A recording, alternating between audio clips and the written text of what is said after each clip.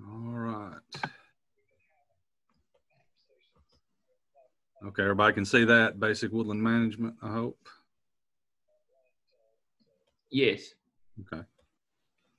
All right. Well, thanks to you all again for tuning in tonight and joining us, and we'll talk about some basic forestry, and this would be really relevant for woodland owners, but also folks who just have an interest in forest land and possibly how public lands are managed. We'll talk about some of those types of things too. And I think next Thursday, if I'm not mistaken, Shad's going to do another follow-up to forest management and look at a specific type of control option that you may have when you're managing your forest. So starting out with this, I wanted to acquaint you all with these two characters here. And when you're looking especially at public lands here in the U.S., these two really laid the groundwork for us for what we see here today. And the fellow on the left, you may have heard of, John Muir, and the one on the right, you may have heard of, you may not have, Gifford Pinchot.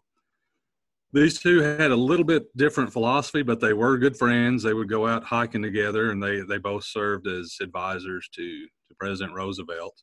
But some of their core philosophies did tend to drift apart just a bit. And John Muir, you're probably familiar with him as the founder of the Sierra Club. And he's really considered the father of preservation. Was very much a proponent of untouched wilderness. When you think about the Smoky Mountains, when you think about our national parks, very little development, very little active management other than some trails and ecotourism. The fellow on the right, Gifford Pinchot, he's more acquainted with the philosophy of conservation. He was the first chief of the U.S. Forest Service and a really big proponent of the idea of wise use and multiple use. That's what Gifford Pinchot gave us. Now, Gifford Pinchot, he decided he wanted to be a forester, and there were no forestry schools in the U.S. at that time, so he went to Germany and got his forestry degree. And he came back and he worked for one family in particular. And I know the ag agents will know who that is, but does anybody else want to take a guess what family he worked for? He managed their forest, not too awful far from us. You want to type that in if you have a guess, type it in the chat box.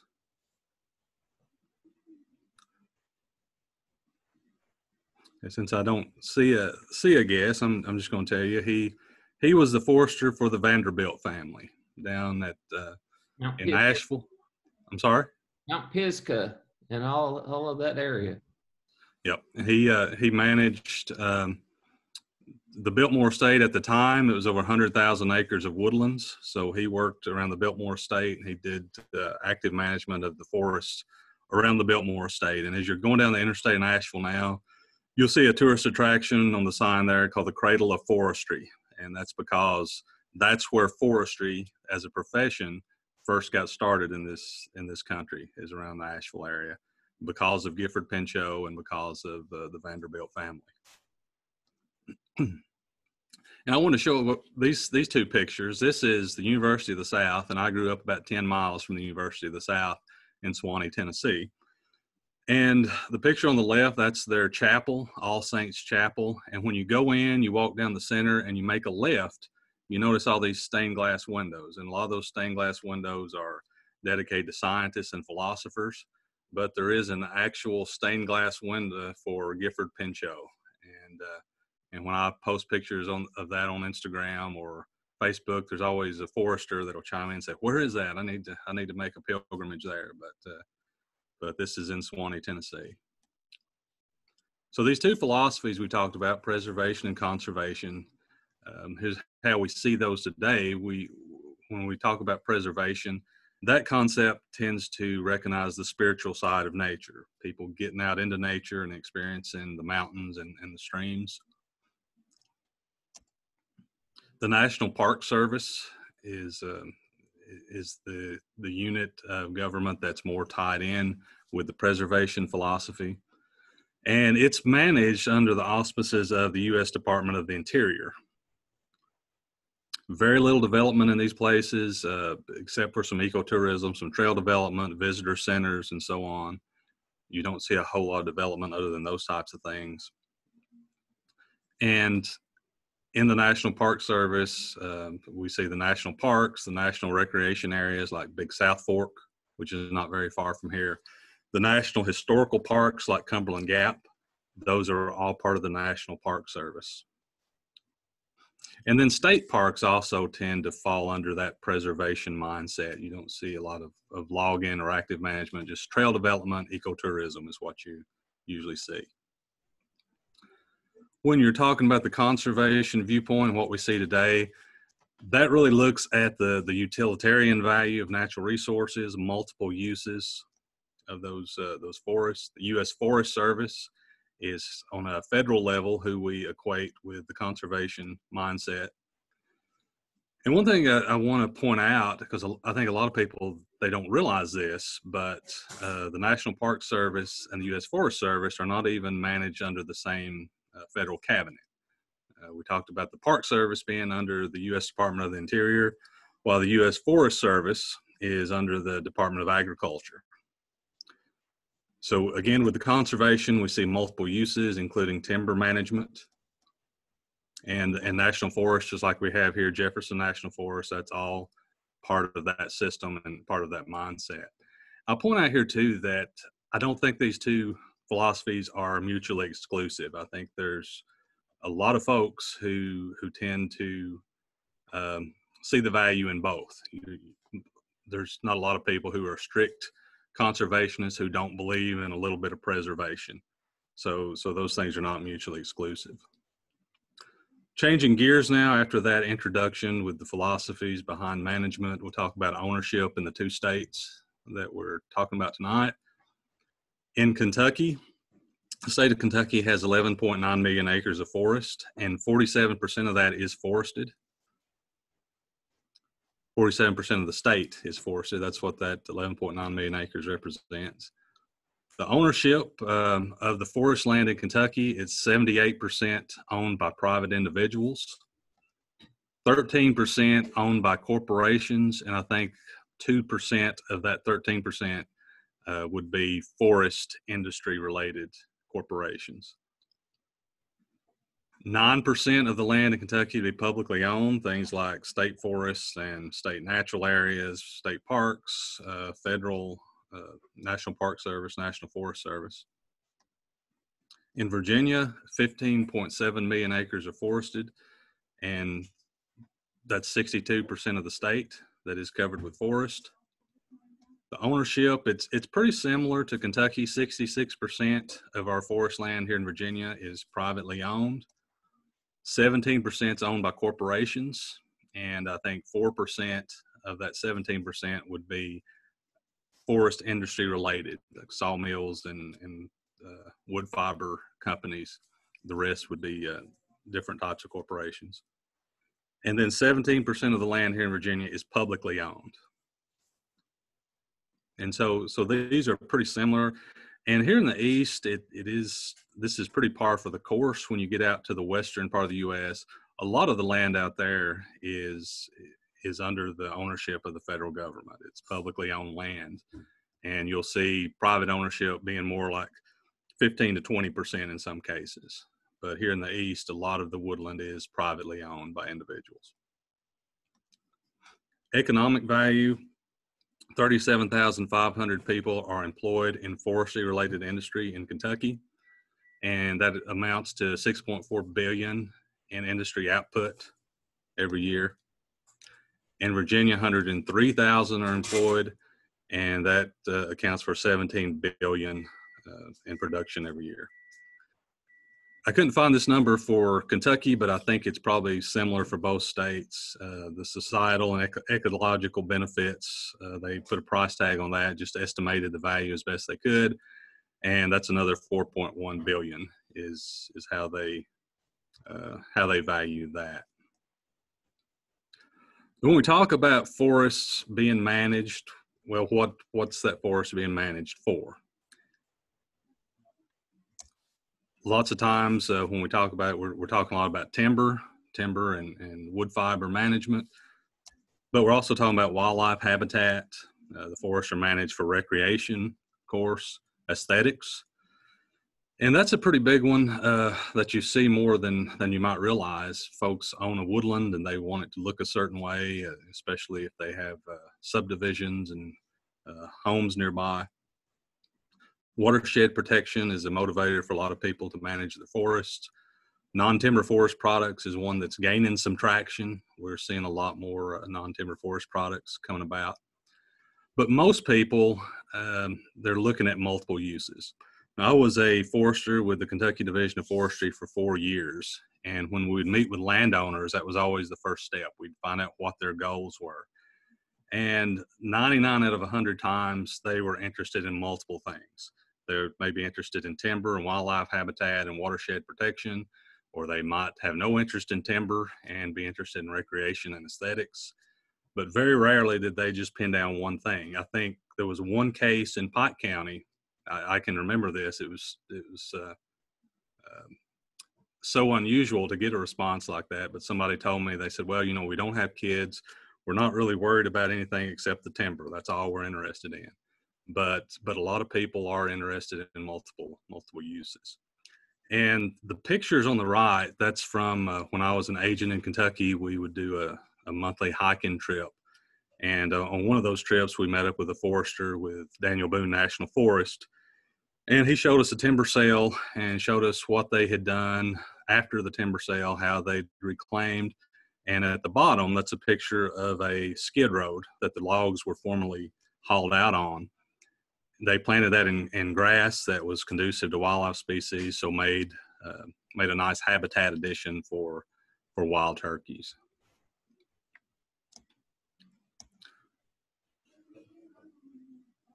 Okay, I didn't get Virginia numbers in here, but I think it's pretty close to Kentucky. When it comes to timber production, Kentucky is the third in the nation as far as hardwood production. The top timber species are going to be yellow poplar, white oak, and red oak. And when we talk about timber management, that may include things, and I'll talk about these more in depth later, but timber stand improvements, thinnings, regeneration openings, prescribed fire. Those are some of the things when we're discussing active management in a woodlot. Those are some of the practices that we'll see put into place. Wildlife, when we're talking about somebody managing their woods for wildlife, that can include things like wildlife food plots. It could really look at, if you're doing a timber harvest especially, you identify certain trees that could serve as den trees, and you leave those behind, leave those and make those available to the wildlife. I know when I was a forester with KDF, we would have people who like to install watering holes for wildlife. And so that's another management practice that could be included on a piece of wooded property. And then a big one that we don't think about a lot is edge management. When you're thinking about when your property transitions from a field to a woodland, you've got that edge area where you've got things like sumac and blackberries, and you've got some thick brushy habitat. And that can be a very valuable resource for wildlife. And so there are ways you can enhance that and protect it, and therefore create another stage of habitat for the wildlife on your property. Recreation and aesthetics. We talked some about hunting and recreational leases. I know the property that the Nature Conservancy just bought, they have quite a few hunting leases on that they work with people on. So that's a big income draw for them. Trail development. I have just a small patch of woods behind my house, and it's very steep. And we've looked at ways to develop trails that will switch back up the ridge so that we can get more access to our property, get more use of those woods. And camping. Camping's another big recreational draw that folks will spend time and money on. Wildlife viewing. I know we have several master naturalists who've logged in, and a lot of them are birders. They like to look for birds. They like to look for pollinators. salamanders, lots of different types of wildlife that they like to search for. Watershed protection, and both the states do have some published best management practices for forestry, and that looks at things like the correct steepness of your skid trails, how far apart you need to put water bars so that you don't get erosion problems. Looks at things like protecting the streams, protecting waterways when there's a harvest operation or any kind of active management going on. And so those are available online. I think they're both about 100 pages or so, a 100-page booklet that lay out those practices that are recommended for forestry operations. The best management practices also include streamside management zones, because if you're looking at active forestry operations, whether you're installing trails or you're doing a timber harvest, and you have streams, either perennial streams or intermittent streams, there are some practices that need to be followed to make sure that that water stays protected.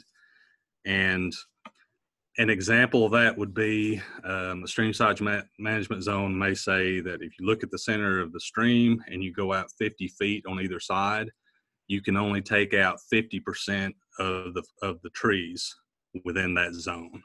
And if it's steeper, then you take out fewer trees, and it just provides some protection for that water. There's a master logger program in Kentucky, and there's a similar program here in Virginia, but it's called the SHARP program, the Sustainable Harvesting Resource Professional.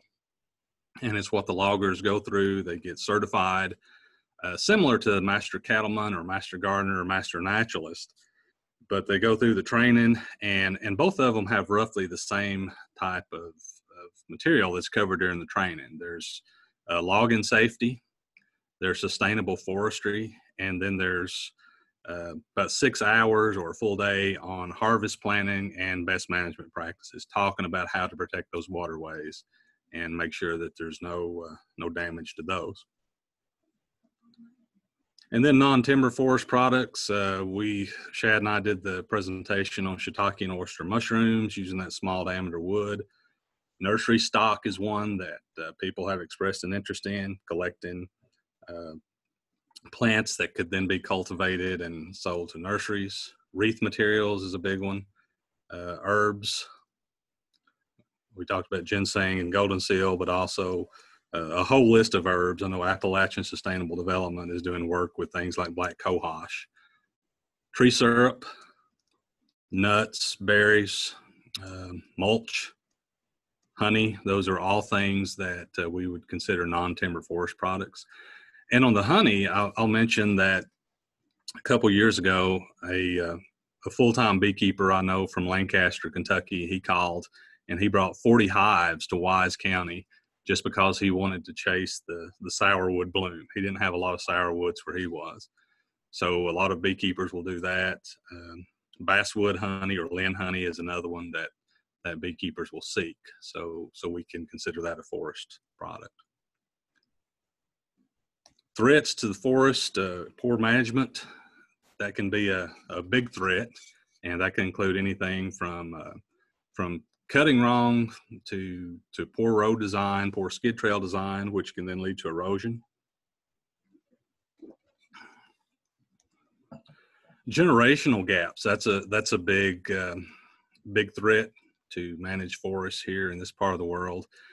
You have a grandfather who spent years trying to get his forest managed in a way that's sustainable, and then he doesn't convey that plan to his children and grandchildren, and he passes away, and nobody really has a good grasp of what he wanted, or maybe not even a firm understanding of what sustainable forestry looks like. And so all that work just kind of fizzles out because that plan and that vision hasn't been shared. Fragmentation is one, as we would get more development, more housing units that go in. It breaks up that forest so you don't have the contiguous acres that you had before. Invasive species, that's a huge one. Everybody who lives in these 3 counties should be familiar with a whole list of invasive species, from autumn olive, kudzu, multiflora rose, Johnson grass. Those are all some invasives, and all of those are just waiting for any kind of disturbance in the forest, whether it's a storm that blows down a few trees to a logging operation or trail development. Once you get that canopy opened up and that sunlight can hit the ground, then the invasives have a good chance of getting established and outcompeting the natives. Fire is a huge one, a big issue for us here in this part of the world. And this is a picture. We see this a lot in these three counties. When I was with the Kentucky Division of Forestry, it just amazed me. Some of the areas in eastern Kentucky burned every year. The same areas burned over and over. And lots of times you would be at the bottom of a hill looking up and the trees look nice and healthy. But then when you get to the top of the ridge and you look down, you see this kind of fire scarring. And that happens because you got a slope like this and your trees standing here, and the leaf litter and all that fuel will pile up on that uphill side. So when a fire burns through, it's that uphill side that gets damaged. So if you've got property and you go up on the ridge and look down, that's when you're going to see the fire damage. And then one that I would consider one of the biggest threats, and something that's impacted our forest in a major way for 100 years or longer, is the concept of high grading. What high grading is it's something that's done, and people think they're doing a good thing in a lot of cases, but it's an idea of taking the best and leaving the rest. You go in, you select some of the trees that you consider good saw logs, and you harvest those, and you leave the rest behind. And the assumption that a lot of people will make is those smaller trees are younger trees, and once you take out the bigger ones, those smaller ones are gonna grow bigger and bigger, but that's not always the case. And I can tell you the experience that my family had. My father and his brothers and sisters owned some woodland back in Tennessee, and they had an area that was logged in the 1980s. And I remember being a kid and going with my dad and uncles and seeing lots of big poplars and big, beautiful white oaks in those woods. And they harvested this timber, and the agreement that they had with the logger is they weren't going to take anything that was smaller than 16 inches in diameter. And if you go back to those woods now, my sons will hunt on that a bit. We'll go back, and there are not too many trees they're bigger than 16 inches now, because the ones that were left behind were a lot of scarlet oaks and things that just were genetically inferior, and they were already at their peak diameter. They weren't going to get much bigger at all. And so that really changed the species composition of that forest and really hurt that forest in the long run. But the diameter limit cuts, like I'm talking about, that's a type of high grading where you take the best and leave the rest. This forester from Missouri Extension, I really like his quote when he was talking about high grading, but he said, it's like a rancher selling a prize winning bull and keeping the losers for breeding. Same thing when you high grade your forest. You sell those nice saw logs and you leave those small crooked ones that are slow growing and genetically inferior, like you see in this picture. You leave those behind, and then those contribute to the future of that forest.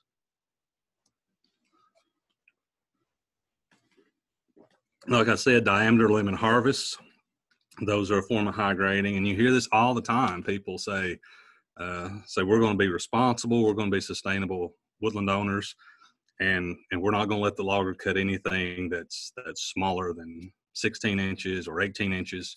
But that's a mistake. You just don't know what those genetics are, and you may be shooting yourself in the foot over the long haul.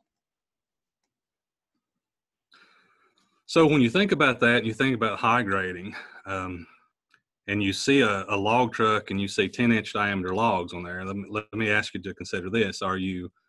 Is that a good thing or is that a bad thing? And I don't know how many times people have come to me and they said, "Oh, it's awful. They're tearing our woods apart." I saw a log truck and there's stuff this big on that log truck, and I would argue that's a good thing. I'd like you to consider that, because that gives a market when there's a pulpwood market, when there's a wood fiber market, and they can sell this small diameter wood, then that's going to benefit the forest in the long run. That gives you some reason to remove that smaller, genetically inferior stuff. This is an example. This was over in Grundy, Virginia. I did a forestry tour over there, and you can see how small some of this timber is. But I think the average person looks at that truck and they just, and that breaks their heart. They don't want to think about those young, what they think is young trees being removed from those forests. But in actuality, that does give some markets and helps cut down on the process of high grading. Talk about the concept of silviculture, because silviculture is what comes into play when you're actively managing a forest, when you're working with your forester, and whether your goals are for wildlife or recreation or watershed protection or timber management or all of the above. Silviculture is the art and the science of controlling the establishment of that forest, controlling the growth and the composition, for controlling the health and the overall quality of the forest. Basically, what you're doing is you're taking your knowledge of the trees and of the sites and the soils and the markets, and you're manipulating that forest so that it grows in a certain way.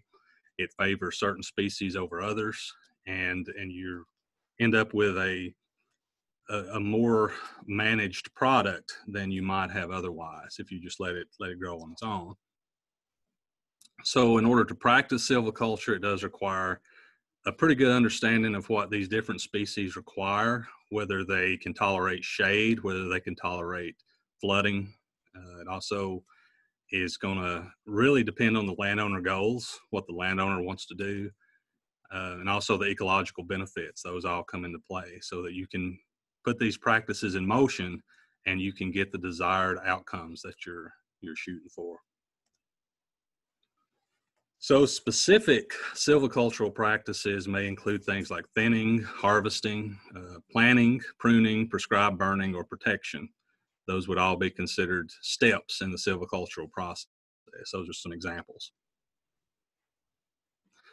This is a table that's taken from University of Tennessee publication. It just looks at some of the common species that we have, and it ranks those.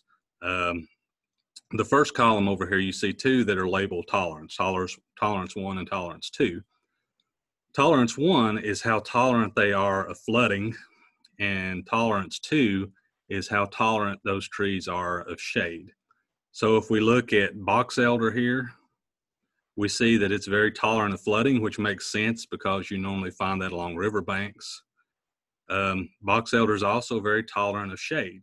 So it could get established underneath sycamores, for example, or dense canopies. It doesn't have to have full sunlight to get established. So that tells us that that you can get box elder going underneath the shadow of other trees. Just as an example, I kind of pulled out some of our very common trees that we see in our neck of the woods and talked about their shade tolerance or their shade intolerance. But some of the ones that are intolerant, which sometimes that you have to stop and think about it. You know, shade intolerant sounds like maybe it likes a certain type of light level, but shade intolerant means that it can't tolerate shade, so it has to have full sunlight to get established. And some examples of shade intolerant would be mocernut hickory, black walnut, sweet gum, tulip poplar, sycamore, black cherry, scarlet oak. All those are shade intolerant. So if you're going in, you're managing your forest, and you want any one of these established, you're going to have to start pretty much with a blank slate, because you can't get black walnut established underneath the canopy of another tree. If there's shade in there, black walnut, sweet gum, tulip poplar, those are not going to become established. Tulip poplar, very often around here, if you've got an old field site and all of a sudden you stop cultivating that field and you let it grow up, you'll go through the forest succession process where you'll get things like sumacs, and you'll get things like blackberries growing, and then eventually you start to get trees, and normally that's tulip poplar. They like to have that full sunlight. They like to be out in an open area, and you're not going to get those established otherwise. Some shade tolerant species, some species that can become established beneath the canopy, would include all our maples, or at least the maples that are common here: red maple, sugar maple. We looked at box elder. Those are all shade tolerant. They can come up beneath the and really get some growth beneath the shade of other trees. Buckeye is one that's shade tolerant. Shell bark hickory, beech, persimmon, green ash, basswood. Those are all shade tolerant species. Hemlock is also a shade tolerant species.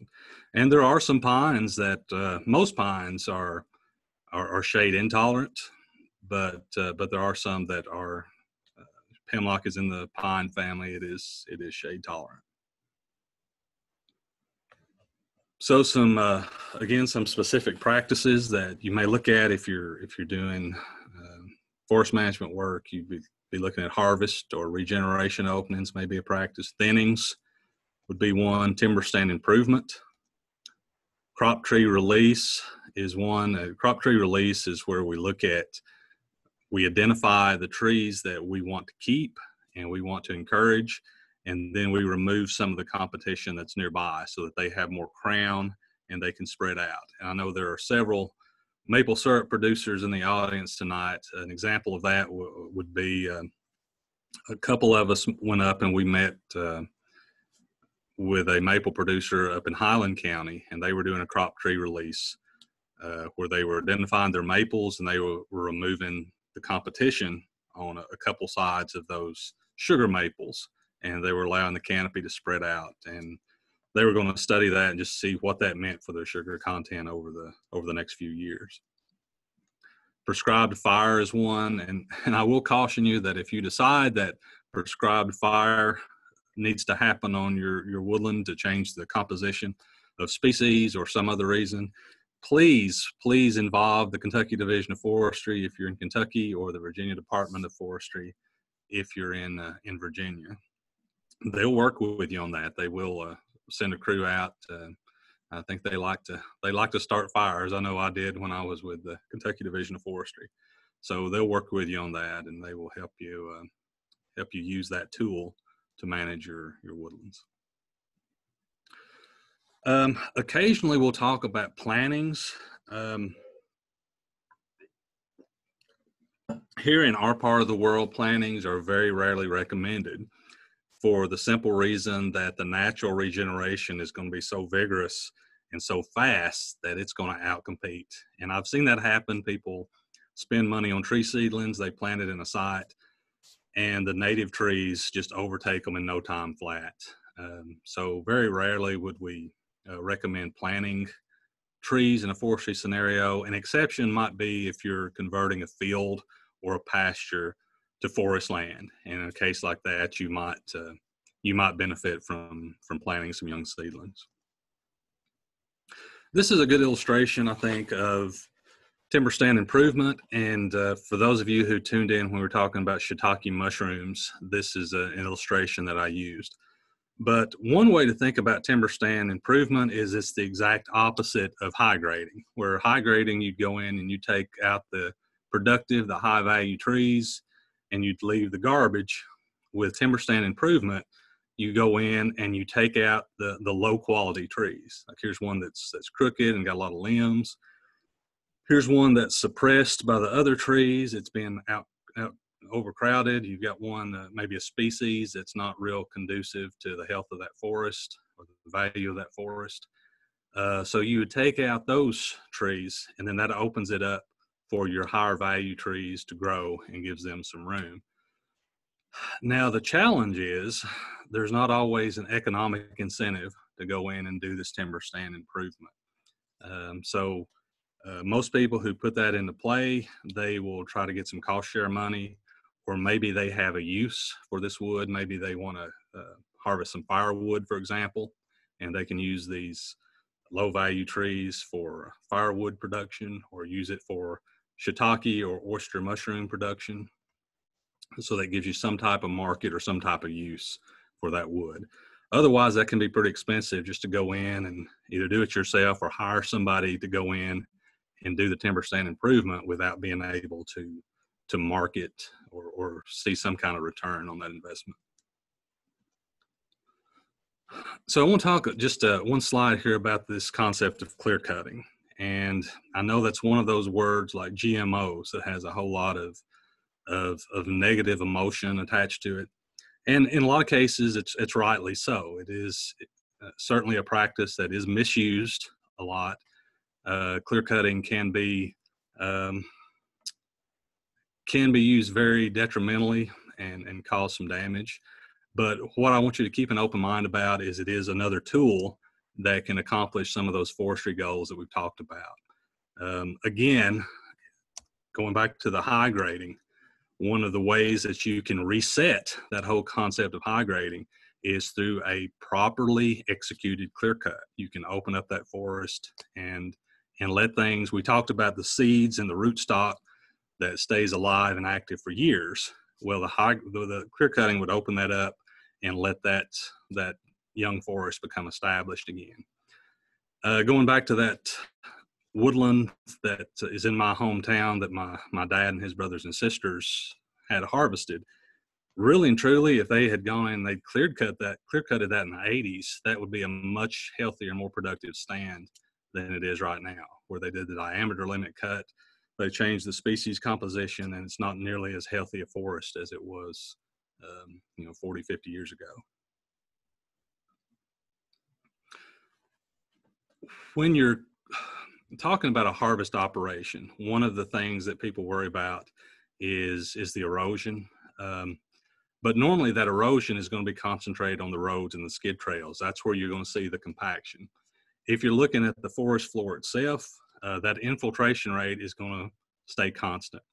So if you go in and you put down a ring and you pour in a gallon of water and you time it to see how fast that moves into the soil, you do that before harvest and you do that after harvest, that infiltration rate is still going to be the same. The transpiration rate and the nutrient cycling and the soil temperatures, those are things that will change after a harvest operation. Transpiration rate is just when the trees take up that water and they use it for their processes like photosynthesis, and then it evaporates from the leaves. That transpiration rate immediately after harvest, it's going to be quite a bit less. So you're going to have more water going into the stream channels after a harvest, especially after a clear cut. But usually within about 5 years in this part of the world, that transpiration rate, the nutrient cycling, and the soil temperatures are going to be back pretty close to pre-harvest levels. That's within 5 years or quicker. Now, the big question is that waiting for that 5 years, what's going to happen? So that's where good management comes in, make sure that the harvest is done in a very responsible way up front. Again, like I said, the greatest erosion on the clear cut is going to be with those skid trails and those haul roads, because that's where the compaction takes place. And that's why the best management practices really talk about the steepness of those roads and trails. And they really focus on putting the water bars at certain distances so that rainwater is diverted into a favorable location. Again, with clear cutting or really any kind of operation, harvesting operation, you do have to be mindful of site conditions. You got to have some understanding of the underlying geology. Invasive species is a big one. Again, anytime there's a disturbance, whether it's caused by logging or it's caused by wind or weather, those invasives are just waiting for a chance to move in. And then you have to be especially mindful of streams and water quality. It's also good to have a very good follow-up plan so that you can go in after the harvest and you can start dealing with some of these issues that may arise, like an onslaught of invasives. What do you do a year after a clear cut when starting to see all these autumn olives move into a site. So it's good to have that follow-up plan. And there are some alternative approaches to clear cutting that I know the Forest Service has started using those just because it's a little more aesthetically pleasing. And a couple of those are, they're called a seed tree harvest, where 6 to 15 good, valuable, genetically superior trees are left per acre, and then a shelter wood harvest, where 20 to 50 trees per acre are left. And this illustration here, this is a seed tree establishment, where if we're talking about clear cutting, if you look up here at the mature stand, clear cutting would involve taking all these down. But with a seed tree, you're going to leave these 6 to 15 trees per acre. And again, these are top quality trees. These are not the junk. These are good trees that you leave behind. So you leave those behind, and then there comes a point where you start getting this regeneration beneath those trees. And then once that regeneration is established, then you come in and you harvest those seed trees or those shelter wood trees later on. And at this point, it acts very similar to what a clear cut would do, but you've added another step in here, something that's a little more pleasing to the public. You've left these trees on here to provide a seed source and just look a little better than if it had been completely cleared. But you still get the same ultimate effect of what you would get with clear cutting. We'll talk about age classifications. That's something that you may hear a bit. Even age forest, where all the trees are roughly the same age, that of course is going to result after a clear cut or after some event that opens that forest up. You'll also get 2-age forests. And a good example of that around here, I think, would be if you look at this drawing here on the right. You have mature trees, and a good example would be, let's say we have a stand with yellow poplar, tulip poplar growing here, and we said that that's a shade intolerant species. It got established in an open area. And then once those are established, those trees are mature, then you might have something like sugar maple, which likes a similar type of habitat. Then it starts coming in. And so you've essentially got 2 different forests on the same footprint that you're managing. You've got your yellow poplars up here, but you're looking in the future, you're going to have sugar maples that come in. So that's what we call a 2-age forest. An uneven age forest is when you've got 3 or more different age classes within a given woodland.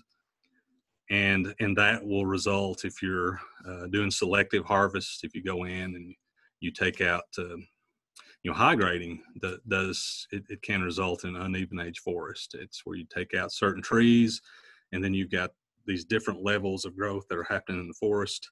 But with an uneven age forest, you're eventually going to end up with a lot of shade tolerant species. That's what's going to eventually make things up. So if you're a landowner and you're looking for assistance and you've got some woodlands that you want to manage, the first step is going to be the Forest Stewardship Program. And again, you want to contact the Virginia Department of Forestry or the Kentucky Division of Forestry, and you can contact your extension agent and we can put you in touch with those folks. It's free to get a forest stewardship plan in Kentucky, so no cost or obligation whatsoever. If you own at least 10 acres of woodland, call the Kentucky Division of Forestry and they will draw up a forest stewardship plan for you at absolutely no charge. In Virginia, there is a cost associated with that plan. It's $150 per acre with a $200 minimum, so you do have to pay for that in Virginia. Another option would be to go through a private consultant forester. And again, myself and the other agents, we can get you a list of consultant foresters who practice in our area. And some of those are even approved to do these forest stewardship plans. I know when I was a forester in Kentucky, we had a list of consultant foresters, and they would draw up the forest stewardship plans for folks just like we would as state foresters. and then our agency would pay them. The landowner still didn't have to pay the consultant forester, so that's an option. Usually, having a forest stewardship on file is going to be the first step to get cost share funds, like through the NRCS or the USDA Forest Service. And some of the cost share programs that are in existence are the Conservation Stewardship Program, the Conservation Reserve Program, and EQIP, or the Environmental Quality Incentives Program. And in some cases, you can get 50% of the cost of a project of improving your forest. And it may be fencing livestock out of your woods, or protecting the soil or the water within a woodlot. But you can get some funding that would help you with some of these goals. There's also an organization called the National Woodland Owners Association, which I would encourage you to consider. They do a lot of good stuff. They have some conferences, and I think they do a newsletter and possibly even a magazine that can give you some good information. There's also some certification programs. You're probably familiar with the American Tree Farm System. You've seen these signs here and there. So you can get signed up with those. And a lot of the state foresters are, and as well as the consultant foresters, are approved through the American Tree Farm System to get you into those programs and get you that recognition. Other certification programs are the Forest Stewardship Council. I think they're based in Mexico, or they used to be, and then the Sustainable Forestry Initiative. This was in the early 2000s. This was back when Pierce Brosnan was still James Bond, but I remember there was a media blitz trying to encourage consumers to buy their lumber from certified forests. And this was through the Forest Stewardship Council. They ran these full-page ads. I think Pierce Brosnan, I think Olivia Newton-John, and there were a couple of other famous folks who had full-page ads trying to encourage people. When you go to Lowe's, you go to Home Depot, look for this seal, and that will tell you that forest has been managed sustainably. And I think this was in GQ magazine, because I think most woodland owners I know, they do read GQ. Kentucky may have an extension resource. I know Virginia does. It comes out quarterly. The Virginia Forest Landowner e-update comes out via email. Have a list of different events that are coming up that woodland owners and others may be interested in. So that's a pretty good thing to sign up for. If you're interested in that, I can get you the link, and it takes 30 seconds to sign up for that. So if you're selling timber, I don't know if anybody's in that boat, but do encourage you to work with a consultant forester. They understand the silviculture, they understand the markets. And when my family sold their timber back in the 80s, I remember they sold it on shares, and that's really the way that most people do it, where the logger would take the logs to the mill, and then what he got paid, he would come back to the landowner and say, hey, I got this much, and I'm going to give you 30% of it, I'm going to give you 50% of it, or whatever that agreement was. And that's not how we typically, in most cases, recommend that you sell. We recommend that you sell through a sealed bid process, and consultant forester can help you with that. And they normally would do that on a percentage basis. I've seen situations, and it's not really unusual at all, where if a consultant forester is selling a tract of timber for a woodland owner, it's not unusual for the difference between those low bids and those high bids to differ by 300%. So even though you're giving that forester a percentage of your timber sale value, he or she can probably end up getting you more money in the long run for that for that timber. With the seal bid process, you get your money up front, so your money is in the bank and it's collecting interest before they even move the loggers onto the site. So you've already got your money up front. recommend using a contract, and the consultant forester will be familiar with the contract process. You can also find good examples on most of the extension service websites. The consultant forester can provide harvest oversight if that's the agreement you have with him or her. So they don't just sell your timber and go. They can stay on and they can make sure that the BMPs are being followed, that the operation is being done in a sustainable way. They can be very involved in the layout of the skid trails and the roads and the landings, and that can be a pretty valuable service. And then they can also play a role in post-harvest management if you work that out with them and up front, so that once the harvest is done, once the loggers have left, then they work with you on getting the timber and getting the forest back where it needs to be. And they can help with things like the invasive species and the species composition, and it may be necessary to follow up with a prescribed burn or something like that down the road. But your consultant forester would be able to provide those types of services for you. This is a stumpage report that we get every quarter, and I can put you on the mailing list for this, or I can just forward this to you.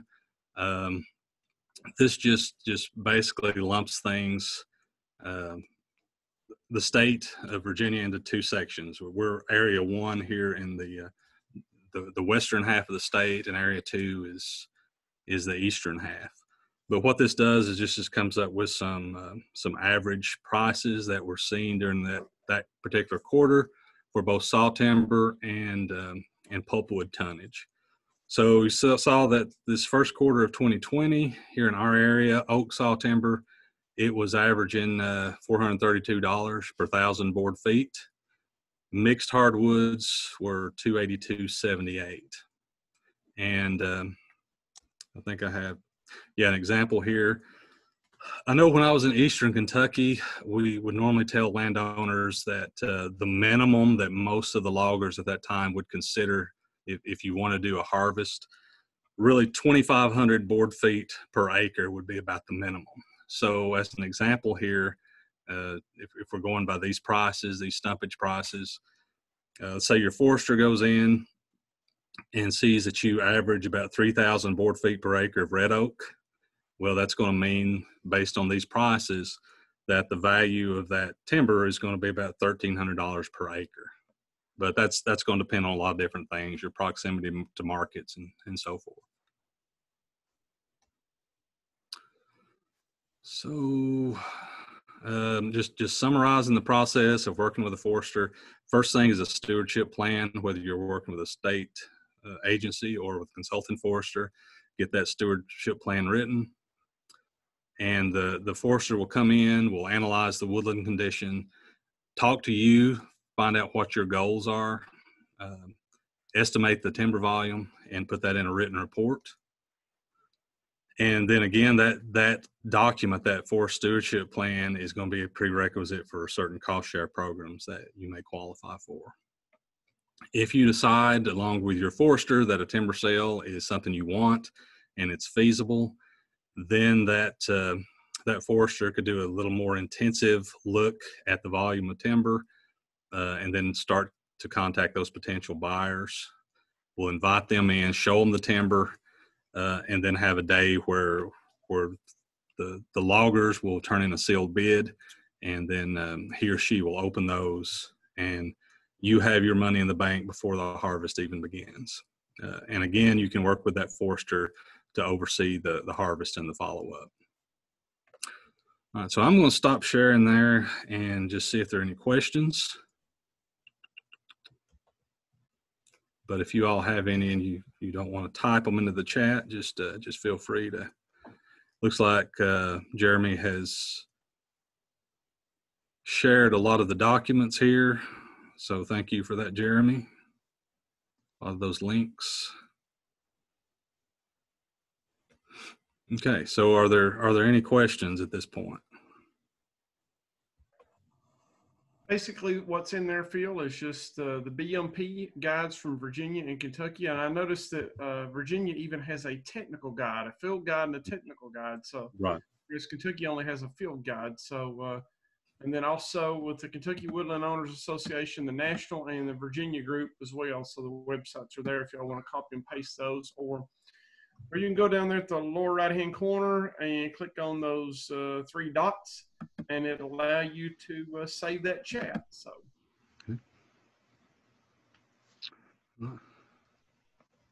Oh yeah, Jerry, he commented. I know Jerry's been very involved in forestry as well, but he pointed out that one important factor concerning harvesting is establishing property lines. Yes, thank you for saying that, Jeremy. Not Jared, Jerry. Thank you for saying that. I did have a landowner, I remember, in Pike County, Kentucky. Once upon a time, they were absentee landowners.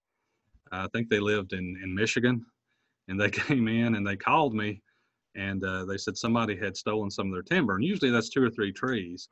But I think, if I remember right, I think they'd had about 50 acres harvested while they were living out of town. So yeah, the property lines, that's a big thing to be aware of. Definitely. I think in Kentucky, it's like, what, 3 times the stumpage? Yes. What is it in Virginia? Is it about the same? It's the same. It's hard that very rare that anybody gets Yeah, that, but that's what they're. I think 3 times is if it's proven that it's deliberate, intentional, Mm-hmm. Yeah, knowingly doing it. Yeah, which is hard to prove. Yeah. You would have to have a survey done, and usually most folks don't have their property formally surveyed and marked, but if it is surveyed and marked, that's what it would take. I've even known timber companies to go into adjacent landowners and say, is this your line? And they'll say, yeah. And they'll go in and they'll mark it with, boundary ribbons to let the log crew know that, hey, don't, they've already made contact with the landowner. And so I know some really good logging firms that's gone out there and done that. But they'll go out and contact the landowner and say, hey, the adjacent landowner, send them a letter and then say, hey, if you got any questions, give us a call. We'll come out, walk the property boundary, make sure that we don't get on your property. And they'll even mark the property where everybody feels that the property line should be. Right. And that's a pretty good logger, in my opinion. Yeah. Oh, that's very good. Yeah. I marked plenty of property lines, following old fences, looking at old deeds of meander of the ridge, and all that good stuff. And a lot of times you can tell pretty close where the property line is just by land use, prior land use or current land use. You can see change in timber size and even land use, like some of it maybe has been farmed at one time and it being small timber. But there are ways of kind of picking up on where the property line is. But still, yeah, it's good to ask questions. Right. Definitely. I'll tell you, my boss, when I worked with the Kentucky Division of Forestry, he had been a consultant forester, and he talked about doing some work in Virginia, and talked about running across deeds that George Washington had actually been involved in those deeds. I thought that would be pretty interesting.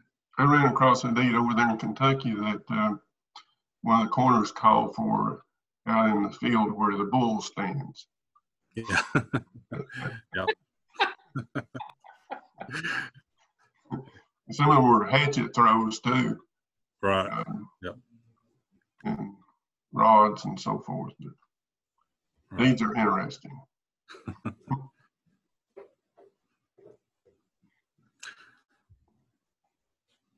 In Virginia that actually does the prescribed burning, is there a group that works to try to operate within the law, or is there somebody that you contract to do that? I heard part of that question. You were asking if you wanted to get a prescribed burn done, if there's a group that you would go through. Is there somebody that you could actually contract to have that done through? I'm sure there would be, but again, they would have to coordinate pretty closely with the Department of Forestry, and that you'd probably get some free labor out of it, because I'm sure that. And again, when I was with the Kentucky Division of Forestry, we liked setting fires about as well as we like putting them out. So I'm sure they'd probably work with you on that. You've described most Kentuckians. I sure wouldn't want the liability of it. Well, and that's the issue. They've tried in Kentucky several times to get legislation that would allow for burning, that would kind of keep the liability to a reasonable level, and that's tricky. You know, even if the state does it, if it gets away, that's just a PR nightmare. Yeah.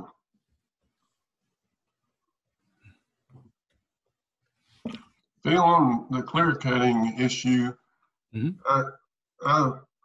on, I guess I was strictly a selective cutting type of person. You know, that's the only type of harvesting I really supported and believed in. But over the years and associated and involved with logging, I've really moved more toward the clear cutting opinion as the best way to manage forests for the most part. To just, I guess the main thing is on selective cutting is I've seen so much damage to the trees remaining. You know, they end up scarred and tops broke out of them. And, I don't know. I just really feel like clear cutting is I just kind of view managing timber as like a crop of corn. You know, you go in and have it even age and take it out all together and start all over.